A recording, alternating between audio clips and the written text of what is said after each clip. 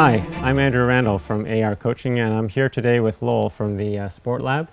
We're going to talk today a bit about your fueling strategy on the bike, which I think is the easiest thing you can do to improve your performance. I'm from the SportLab, which is a sport therapy, sport nutrition clinic, and what we do is just that.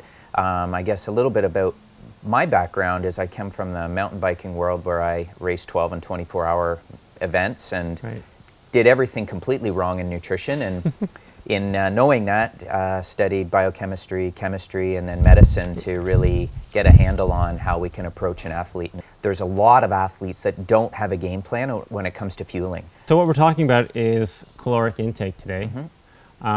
What's the limiting factor for people in how many calories they can take in on the bike? Sure. The real limiting factor isn't, in fact, the number of calories, but the form of the calorie that it comes in. It's a term called gastric emptying, which is basically how fast can stuff empty from the stomach. Because you can't really absorb fuel in your stomach. It's all in your intestine. So if you take a whole bunch of stuff in and it's not emptying properly, guess where it's going to sit? In your stomach. Feel gassy, feel bloated.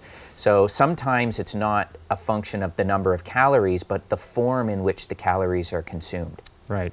And so that's how we would get around the problem of how much you can take in is sort of the formulation of the food you're taking in? Is that? Absolutely, absolutely. The form of the, there's a lot of sport supplements out there. Yeah, absolutely. And they're formulated in a very specific way. And those specific ways are to match, some of them, how fast you can actually empty the product from your stomach. So there's the emptying of the product from your stomach, and if the more you can empty, the more calorie you have available for your muscle to be able to actually utilize to generate energy. And that's where you see the, I would say almost instantaneous improvement in your training, because you can do more work on the bike because you're taking in more energy. And when I was training, the days where I didn't follow my fueling strategy properly, I felt it at the end of my rides. I didn't perform the way I was hoping to, so it's important. And essentially, this is something that you need to train your body to do. You need to develop the consistency. You've got it, absolutely right. There's consistency in all forms of training. There's the physical training and what we call at the SportLab the biochemical training. So getting your body used to having a very specific strategy and doing it over and over and over again, whether it's a 30-minute workout or whether it's a 3-hour workout, it's always done the same way. So you know what to expect from your body. You have intensity workouts, you know how fuel is emptying from your stomach, and those intensity workouts are mimicking breaks. Right? So if you know that you can take this fuel in at high intensity and you don't feel nauseous, you don't feel bloated, and you feel like you've got lots of energy, how are you going to feel in a break in a race situation? The same way. And now we were just chatting before we do the interview here, and I was saying to Lowell, I take the caloric intake, I keep it up even on my easy rides. I do it all the time now.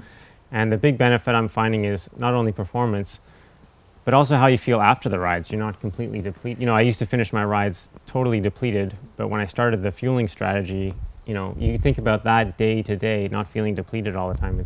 It's pretty important. So, well, it's training your body to use the calorie appropriately, right? At intensity, we burn a lot of carbohydrate, but there's only a finite amount of carbohydrate you can store in your body. Those kind of long, slow distance, zone 1 workouts, you can burn a lot of free fatty acid. Most of us have got lots of free fatty acids, but you've got to conserve that carb, so when you need it, you got it. And if you're not taking it in, it's not going to be there when you need it. Okay, and I guess, one of the things I've been dealing with some of my athletes is there's a big misconception out there, I think, that in order to lose weight, people don't eat on the bike. They don't eat when they train because they think that's how they're going to lose weight. What's your take on that? It's a foolish strategy. When you're biking is when you're putting your body through most physical demands and biochemical demands. And the last thing an athlete wants to fall into is overtraining syndrome or overreaching, where you're starting to tear up your own muscle mass, which are amino acids. And guess what we use if we don't have carbohydrate in the body? Amino acids. At intensity, we may burn up carb to the limit of how much we have, and then we're burning up free fatty acids. So you're burning all these fuel sources, including your own muscle. And if you're not rebuilding the muscle, or you're not trying to maintain the muscle by actually fueling on the bike, you're running the risk of more injury because that muscle has to repair. Or if you become catabolic and burn up your own muscle mass, you're losing power. Yes, yeah. Okay. Which is the last thing a cyclist wants. So essentially it also feeds into the health issue around cycling of we all want to be healthy. Yeah. If we have a proper fueling strategy, it's going to help us stay that way. Yeah, it sure is. And you want to maintain that weight to power ratio is really what it is. Lowell, thanks for coming down today and doing the Q&A with us. Thank you. Yeah, it was really interesting.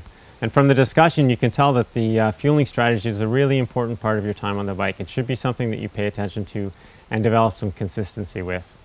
If you have any questions, you can reach me at arcoaching.ca, and Lowell has some great stuff on the sportlab.ca website.